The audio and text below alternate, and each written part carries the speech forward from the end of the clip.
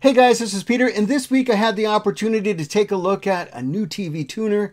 This one's from GT Media, and it supports ATSC 3.0 with DRM. Now, what does that mean? Well, ATSC 3.0 is the new standard for high-definition television, or next-generation TV, it's often called. And what it promises is, well, a better broadcast signal and better picture quality. So the problem with ATSC 3.0, as soon as it came out, a kind of overlooked feature of the new spec was all of a sudden invoked. And that's DRM, or Digital Rights Management, which means the people that own the content chose to invoke a feature that was encryption and to protect their content. So that meant that many of the tuners that were on the market were unable to receive these channels. And, well, that all of a sudden slowed everything down. Well, this is the first box that I reviewed.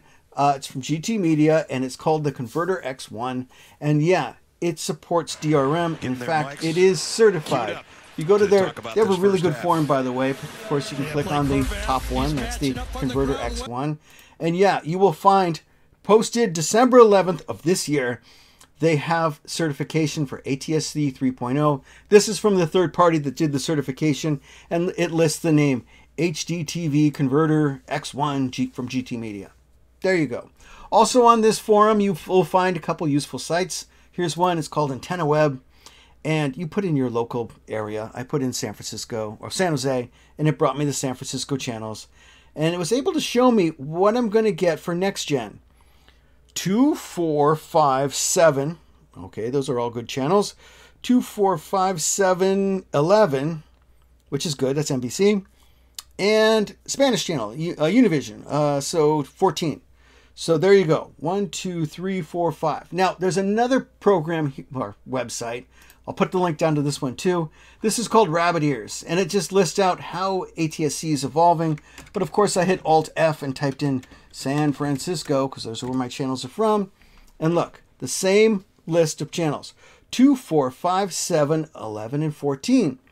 But look at the difference. Some of those you'll notice are a salmon color with a lock next to it. Those are the ones with DRM, or Digital Rights Management. This box will allow you to receive, watch, record, and even play back that content. But it does so on an external drive, and when you plug it into something else, you can no longer view it. So I struggled with how to review this because I've been running TV boxes since, I guess, 2009. So all along the way, they've been a network appliance, which means you didn't plug them directly into your TV, you plugged them into your network. Had a really great benefit in the fact that I could now watch TV on all sorts of devices, tablets and phones. Not so with this one. However, this one does work the way that most people expected it to, just like your cable box. Your antenna goes in here, your network goes in here, and guess what? It plugs into your TV. So yeah, this network connection is actually just used for data. So the programming data is free, and there's nothing else to buy. However, and you can also get it over Wi-Fi. I did notice something though. If you try to get Wi-Fi to work, make sure you don't have it plugged into Ethernet. It'll make it seem like it's complaining about your password. It's not working properly. You have to unplug the Ethernet, and then it'll work. That's a rather interesting error. It should give you a proper error and say, hey, you're already plugged in, or just accept it. Either way. But I did test out everything on this box, and that was one of the things I found. So most people, when they would look at other TV tuners that I had reviewed in the past, they'd say, where do you plug it into your TV? And then how do you control it? Well, this one answers both of those questions.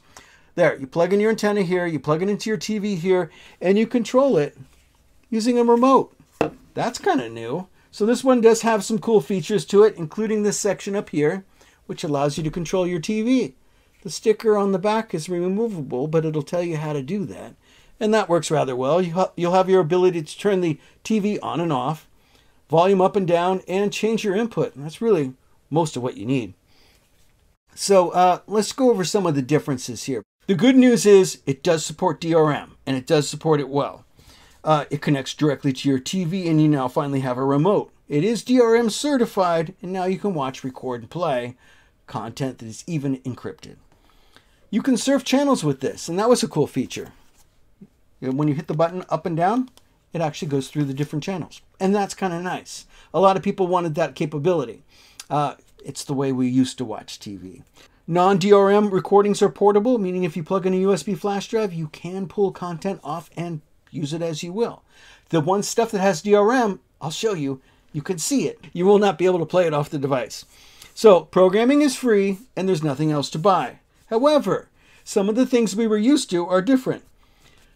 One of the things is, I thought this was a dedicated device. It boots up like a dedicated device, like it's the only thing it does. But this is actually an Android box, which seems like a bonus.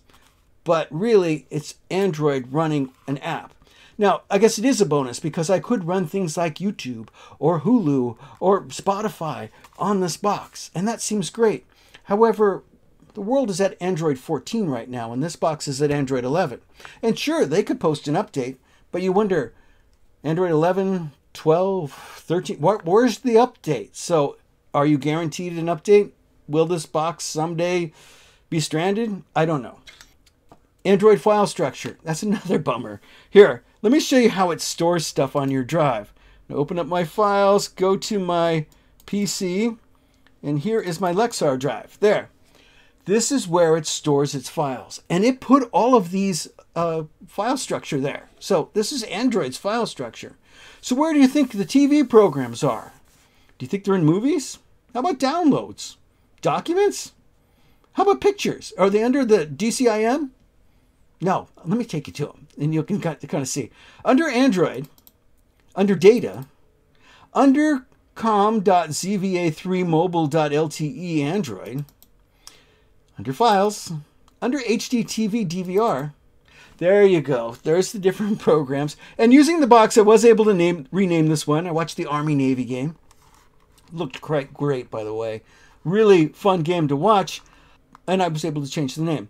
Let me show you what the file structure looks like in something that's non-encrypted. There. It's a media.ts file. It's a single file, and it's the entire recording. Look, you click on it.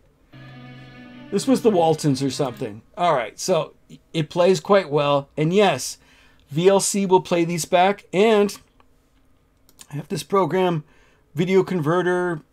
I click on Convert. I drag the files in. Here we drag a file in. Boom. It converts it, no problem.